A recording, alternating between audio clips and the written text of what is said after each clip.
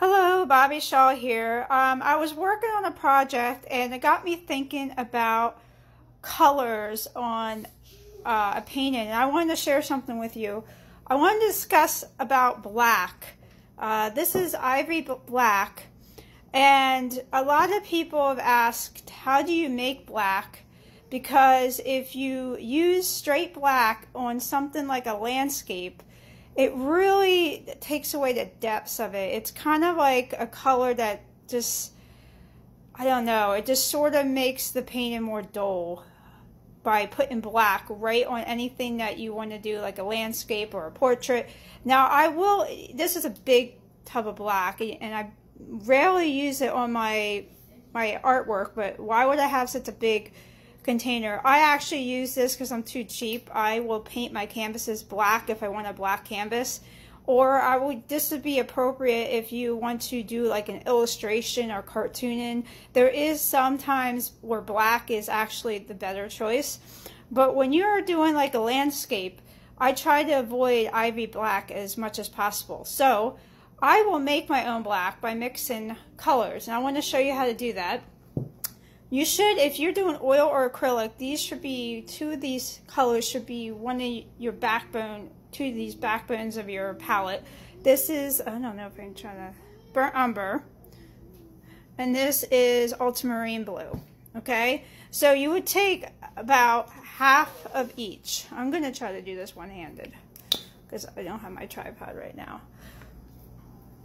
So well, that's a lot, but you would do ultramarine and burnt umber. There we go. So what you do, you will take about half of each.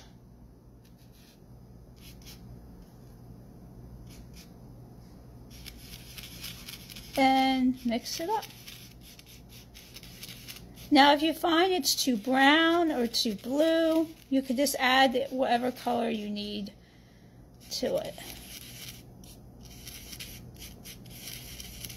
It's not going to be a true black, but it will actually serve as a really nice black for your landscapes. But it's not a dull black.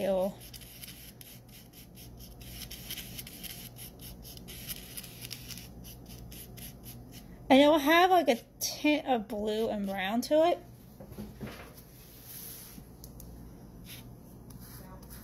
As you can see, that looks pretty black. And that's just with ultramarine and burnt umber. Now, if you add a little white to this, you'll see other colors come out. But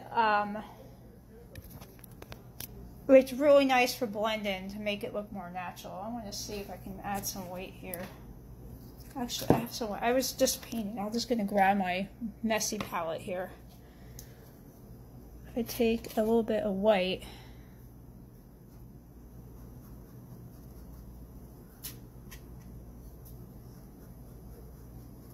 You can see it's like gray.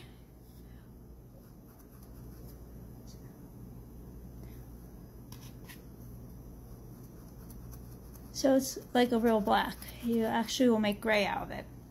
But it's not so, there is some color to it. So that's what you would do if you would like to make your own black. You would use ultramarine and burnt umber, half and half.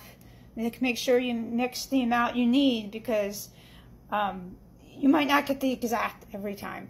If you're lazy and you want something quick in a pinch and you don't want to mix, but you don't want ivory black, what I like to use, and I don't know many artists use this. This is called Payne's Gray. It's a very, very, very dark gray. It's kind of got like a blue tint to it. But I will use this sometimes. It's really dark.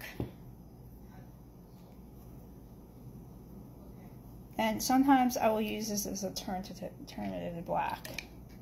So I'm going to take, just to show you what the difference. See, it's pretty dark. This will have more of a, I don't know, it's going to have a little different look than what we mixed. I got a little brown there, sorry.